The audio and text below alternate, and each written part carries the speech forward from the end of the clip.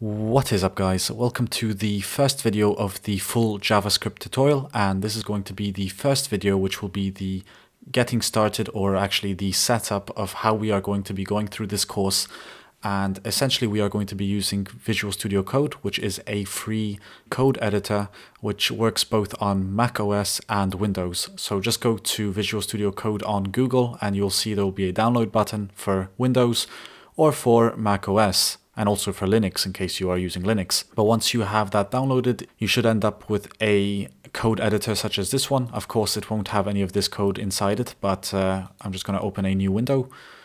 So you should have something more or less like this one over here. And what we want to do inside here is go to this small cube over here, the one that has a small one detaching. And you want to go to search in the extensions. You want to find the live server.